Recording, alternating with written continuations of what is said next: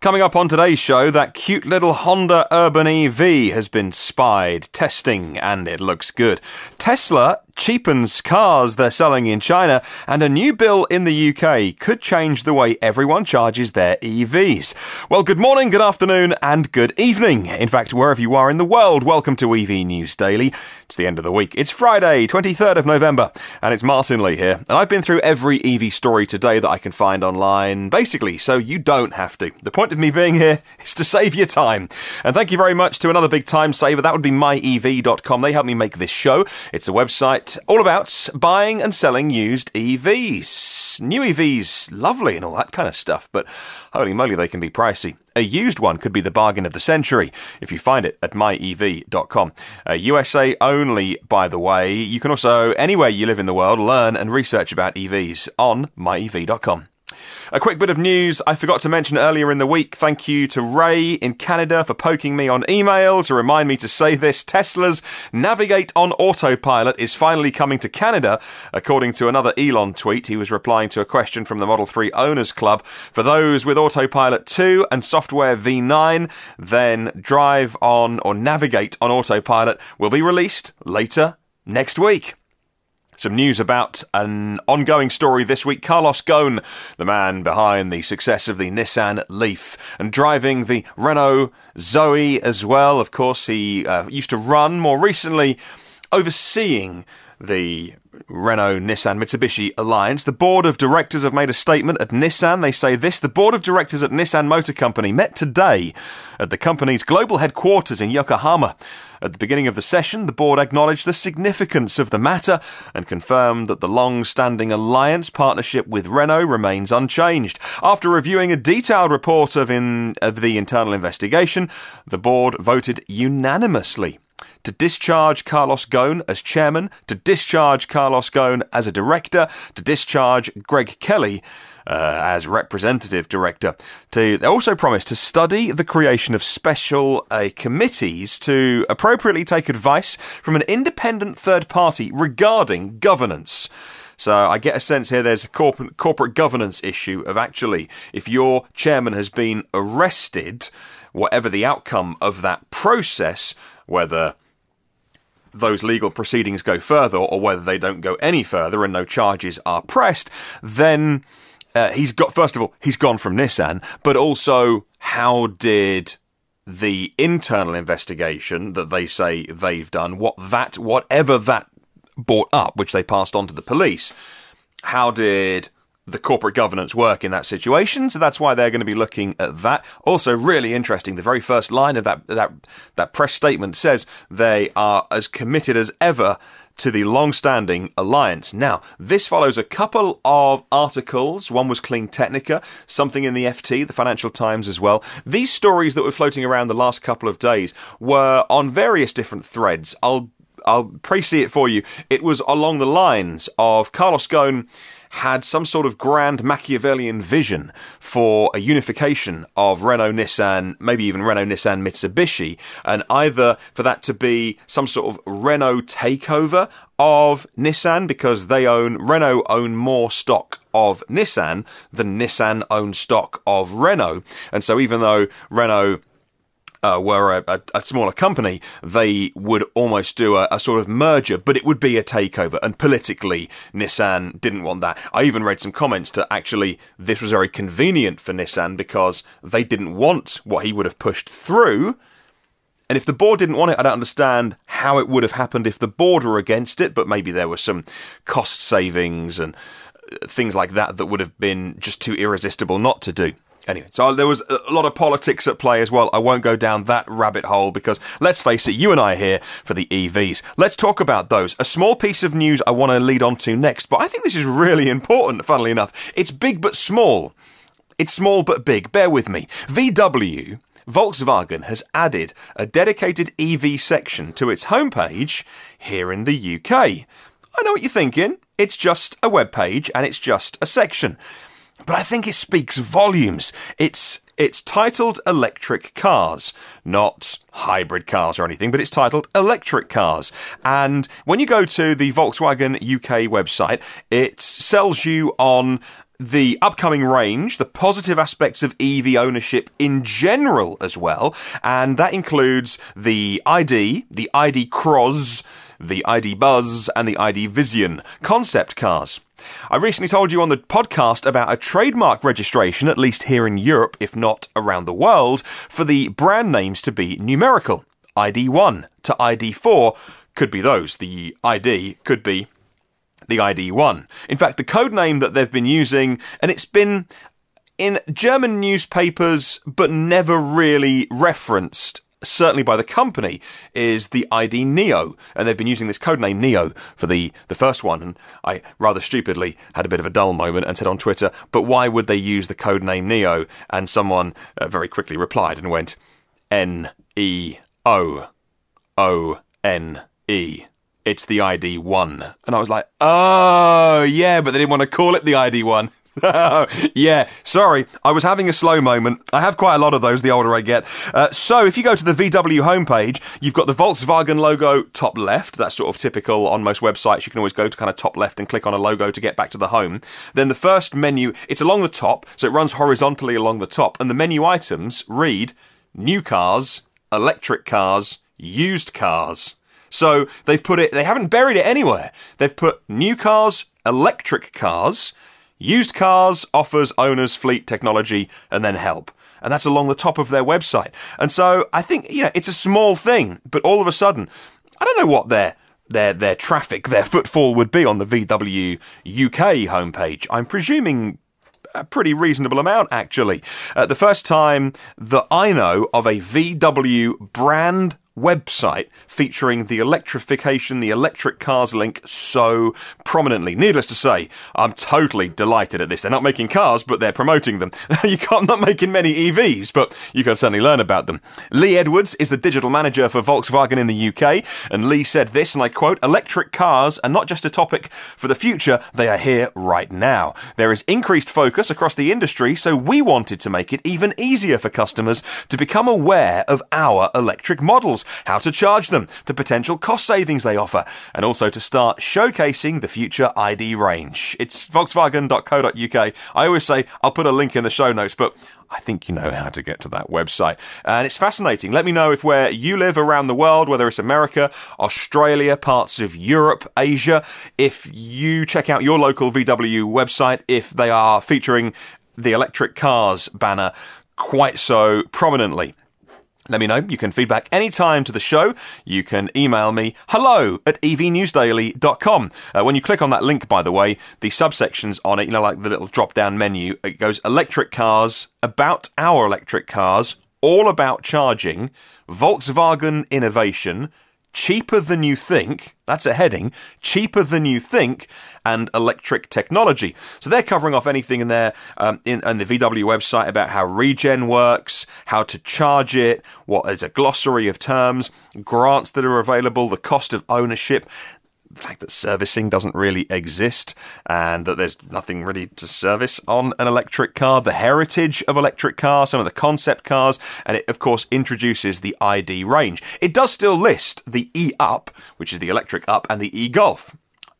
Good luck buying one of those. The stories that I've heard from people that have gone, oh, I went to try and buy an E-Golf, and maybe this is American stories. Yeah, not many around, are they? They're certainly not making them in large numbers. But staying in Germany, and electric trucks are now going to be exempt from all M-A-U-T. Do I pronounce it Maut? Road tolls. Anyway, electric trucks are going to be exempt from road tolls in Germany from 2019. Christian Hotgenroth is the sales director for trucks at Scania and said this, and I quote, "Significant CO2 reductions in combination with better economics drive the shift to sustainable transportation solutions." Of course, Scania, makers of big lorries and trucks as well. The legislation in Germany encompasses vehicles that operate on gas, so CNG, compressed natural gas, and LNG, and also battery electric trucks. Considering, and that's so when I say trucks, if you're listening in North America, not like pickups, but you're talking like big commercial vehicles. Considering distances on toll roads in Germany, the exception from paying tolls will be most favourable for those drivers that do longer distances, and that, in other words, is transport hauliers. For the really heavy 5-axle Euro 6 trucks, the coming rates for road tolls will be raised for everyone else from 13.5 euro cents per kilometre to 18.7 cents per kilometre. Electric vehicles, however, totally exempt. For the long-distance trucker with an annual mileage of, say, 100,000 kilometres a year, which is pretty normal, the annual savings in tolls alone could be 18,700 euros. All of a sudden, buying one of those electric trucks when they arrive doesn't seem like such a bad idea when you're saving almost 20,000 euros a year. So that's a compelling case, isn't it? Because you and I buy cars on would they look nice in our driveway or outside our house. Commercial fleet operators look at total cost of ownership, the TCO, and they go, we're going to lease this for 3 or 5 or 8 years, we do this many miles, what's our total cost of ownership? They are not emotional at all about the badge on the front.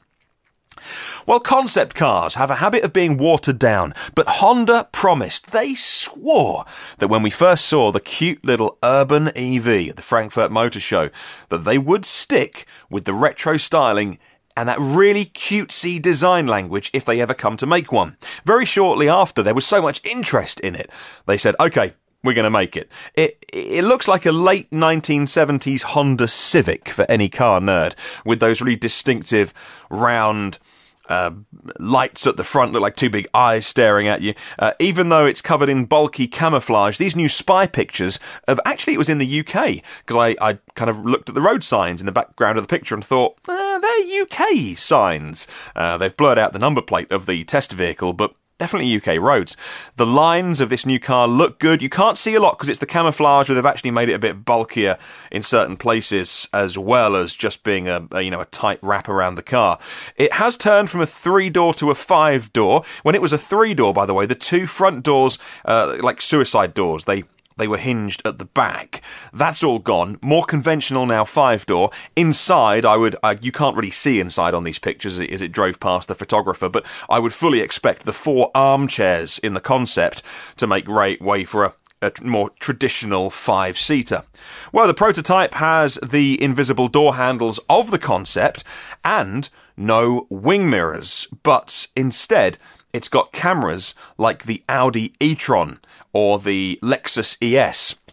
As it's a small city car, the range is not going to be stellar. It'll probably sit, 150 to 175 miles. Honda saying that they're going to be using very energy-dense batteries for this pure electric car here in the UK, the European market as well. They've also warned us in advance it won't be cheap.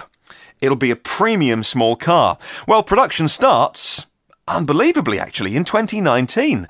And Honda have got all the resources you could possibly want. A huge manufacturer. I think they are still the world's biggest engine manufacturer because they make so many motorbike and lawnmower engines, but I think they are the world's biggest engine maker. So they've got the resources, everything you need, the really smart engineers and designers in place to make an EV. You can pre-order it, they say, very soon, even before they've fully released the final version. They do say that they will work with potential customers to understand the final specs, to understand what kind of car they'll be getting. It looks like, to me, really one-on-one competition with the electric Mini, which these days is kind of ironic because the Mini just keeps getting bigger and bigger and bigger. It's not Mini at all, but it looks like it's going to be, if you go to buy one of these small, and they're not really small, but kind of city cars for European markets, the Mini or the Honda Urban EV would be one of 2 choices. I have a lot of love for the Mini. I used to own one, by the way, Mini Cooper. 10 years ago, 2008, yep. So, used to drive one of those. Great little car, bags of personality inside, the big round dial between the passenger and the driver, mimicking the 1960s, of course, Mini styling, but the external styling of the Honda Urban EV is so sexy. And also, inside, if you remember, on the concept car, they had just one single big screen. So you know how the Tesla Model 3 has more of a kind of a widescreen monitor, sort of a widescreen TV. I don't know if it's 16:9 ratio in the Model 3, but it sort of sits lower on the dash at sort of steering wheel level. The Honda Urban EV had a very low, sort of not very high, but very wide. It went the width of the car, and it sort of sat behind the steering wheel, then went all along the dash to the passenger side as well. I would be amazed if that made its way into the production car, but what a fantastic thing if it did. Moving to BMW, October deliveries of the BMW electrified cars did really well again. BMW iPerformance, BMW i, and Mini totaled 13,000 units worldwide. That's up almost 40% on the same month from 2017. Sales of BMW Group electrified cars to the year to date, so up until now, they've done 110,000 in the group.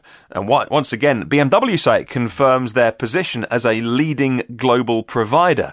And yes, up there with Tesla and the Chinese names, which aren't so familiar perhaps in the West. That's a really good number. Electrified vehicles are playing an increasingly significant role in the overall BMW sales charts. In October, for instance, it was 18.4% of BMW 5 Series, and almost 25% of the 2 Series had a plug with them. The BMW i3, which is getting its third iteration of the battery up to 120 amp hours, is also increasing. It achieved increasing sales. It was launched back in 2013, and it grew its sales by 10% in October. BMW Group offer 9 electrified vehicles, and boy oh boy, there's some names when you think about them. So the easy ones to list off: the BMW 5 Series has a plug. The Mini Cooper Countryman has a plug. The i3 pure electric and range extender. The i8, of course, great hybrid. The BMW 225xe iPerformance. This is where the names get a little bit longer. The 330e iPerformance, which I have a friend actually here in the UK who tried to buy one, and they were like, yeah, we can sell you one late next year. He's a fleet buyer, and he always has company cars, and he was like, what, like early next year? And they were like, nah, not early next year, summer onwards. So I don't know who he was speaking to, but he went ahead and bought something else.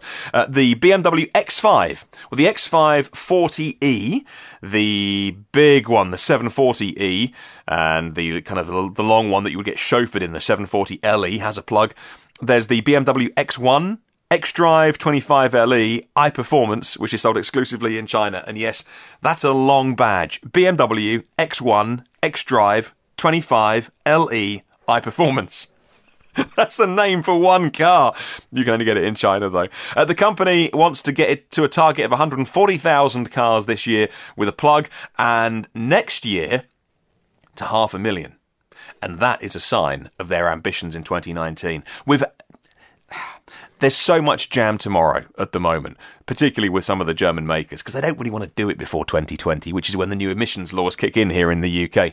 But 2019 is a pivotal year for EVs. Just look at that figure. 140,000 this year, which they're going to get to. Next year, 500,000. Think what they'll have to do to sell that many cars. Lovely. Well, talking Tesla, they've announced that they're cutting prices of their original Model S and X cars between 12% and 26%, despite the ongoing trade war between the US and China. And these are the prices that are dropping in China. Apart from lowering the prices of those 2 flagship vehicles in China, they also opted to adjust the price of the Model 3. Now, the Model 3 is now open for orders in China. According to Simon Alvarez over at Teslarati, China's opted to place the steep import taxes for vehicles entering the country that weren't made in China. It meant that Tesla's EVs, which, of course, totally made in Fremont at the moment, had this 40% tariff. In a statement to Reuters, Tesla noted that the company would be lowering the prices of its vehicles in the country 12 to 26%, and that cost would be absorbed by Tesla in order to get more cars in people's hands. Once they start making cars in Shanghai, and I'm still trying to find the definitive answer on what making a car is. Can you make a car that doesn't have a battery, ship it to China, pop in a Chinese battery made by not just Panasonic, but many of the other Chinese cell makers, which Tesla said they will work with on the Model 3 in China only, not exclusively Tesla, but Panasonic for the first time. Does that count as made in China, therefore no tariffs at all? Some people say, yes, of course.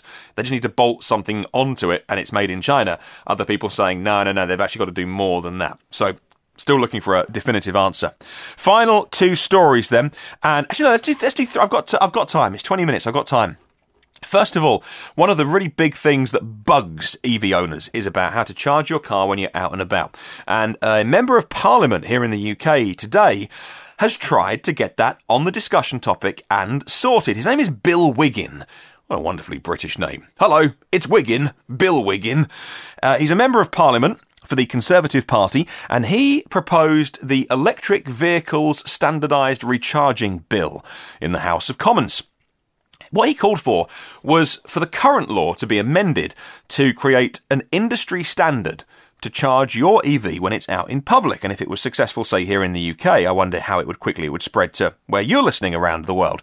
It includes, his proposal was a single connector type, which I don't think is ever going to happen in a million years because there's too many cars on the road now with different connectors. He also said to Parliament that the most popular connector was a 5-pin Type 1 connector.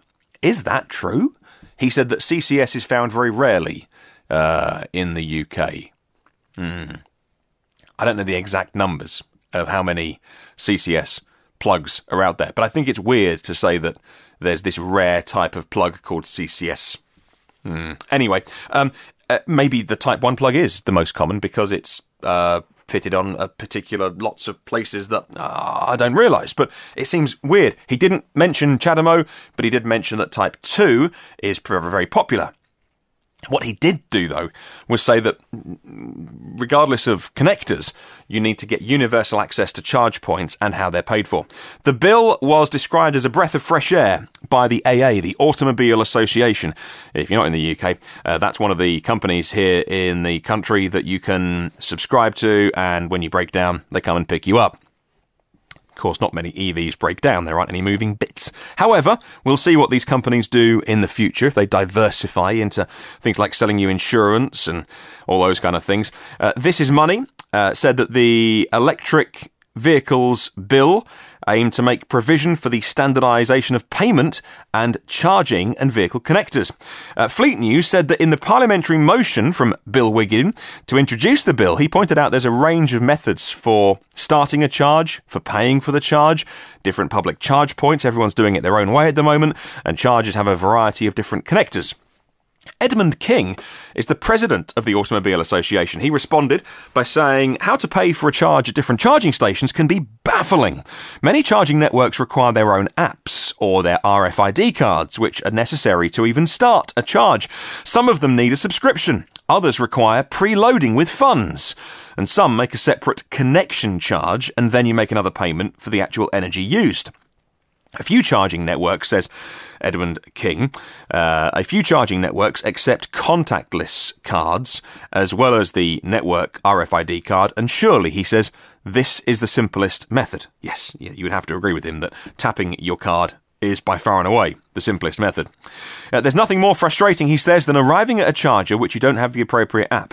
You've got to find it, install it, register, download it, load it with funds before you can even plug in and charge, assuming your smartphone is even charged and you can get a signal.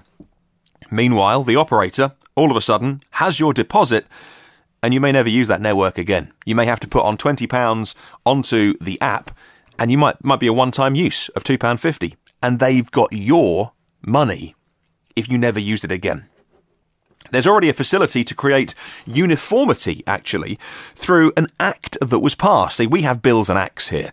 And so this is a bill that's being proposed, but we already have an act called the Automated and Electric Vehicles Act of 2018. So this has been passed already. And actually there is something in this which enables regulation to be introduced should the government wish.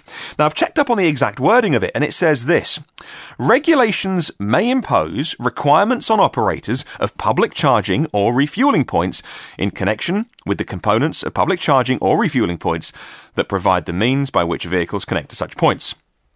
So that sounds to me like they are reserving the right, even without this extra bill, to be able to say regulations may impose requirements on the operators. They may say, if you have a public charging station, it must be available to everybody. That is not just a select group of people with an RFID card or a certain app or even people who don't have a smartphone. I mean, let's face it, if you've got an EV, you've got a smartphone. But anyway, they could say, look, just like energy and clean running water, in the future, if we're all driving electric cars, then public chargers need some sort of regulation by the government as an essential utility. And therefore, that they should all have a little tap thing on the front, just like you with your debit and your credit card, just tap it and start a charge and pay for what you use. That, by the sounds of it, is already within the law that we have here in the UK, something that they could push through. I thought I'd mention that. I know it's a story about where I'm recording the podcast, but it does. Other countries do look at other countries, for instance, and if the UK put something in next year to ensure that all public chargers were retrofitted with these little things that you could tap your card on, I'm sure other countries would follow. In fact, in Europe, it's not as bad in Europe. There is a more joined up system in the rest of Europe in terms of billing. Electric vehicle sales are likely to jump over the next 2 or 3 years to whole new levels as prices fall and more options are available, according to Evie Hambro, BlackRock's global head of sector investing. Customers will have more opportunities to move away from fossil cars to EVs, and the options won't be restricted to a few auto suppliers, he said in an interview on CNBC on a show called Squawk Box. Now, it's the thing that you and I will find the least surprising ever, but of course, on a mainstream financial show like CNBC, sometimes you need reminding of the basics. Earlier this year, the International Energy Agency predicted that EVs ownership going to jump to 125 million around the world by 2030, spurred on by government policies and those purchasing pure electric cars. Today, the American chipmaker Nvidia signed separate deals with the Chinese EV startup XPeng Motors and Singulato and SF Motors to help them develop self-driving technology despite ongoing trade tensions between the US and China. Final story today, talking of China, GAC, which is the new energy firm which sits underneath GAC Motor, GAC-NE, is the subsidiary of that, unveiled its latest EV brand. It's called Ion, the Ion S, and it's a new brand alongside its other e-cars. According to the Climate Samurai website, the Ion S has a driving mileage of 500 kilometres. That's right up there with things like the 64 kilowatt-hour Hyundai Kona and Kia e-Niro. You've seen those Bjorn Nyland videos where he sort of hypermiles a little bit and gets 500 Ks out of them. And it's equipped with level 2 assisted driving and a Bosch stability system. It's available in China from 2019. GAC-NE, which is, so like I say, lives under GAC, has a brand new app where you can download the app, customize the car for exactly how you want. You order it on the app and then your car arrives. And it's their ambition to transcend Tesla with their technology and innovation.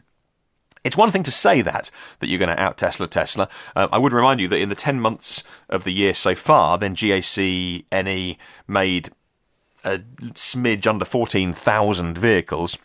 That's a slow 3 weeks for Tesla to make 14,000 vehicles. In fact, they delivered over 14,000 vehicles to California state alone in Q2 of this year.